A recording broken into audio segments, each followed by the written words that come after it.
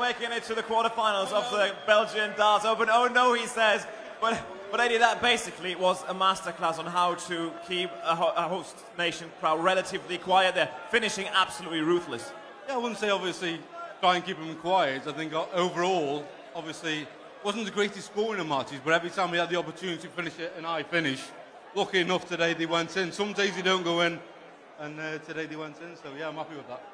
2 days running now that you played really lovely. This is your first European Tour quarterfinal in 3 years. 2019 was the last time. Is that good signs that good times are maybe coming back for jackpot?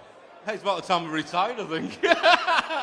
If you're looking back at that far, but yeah, you know, like I say, I've been playing half decent. I've been playing really well in patches, over the course of the season, and then I haven't been backing up with much. So I've been averaging from 105 to 110. And then the next game, averaging around 90 odd and losing. So I'm just trying to get a bit more consistency in my game and enjoy it as well, I think. That's the key. Adrian, congratulations for making it through to the final session. Ladies and gentlemen, jackpot Adrian Lewis.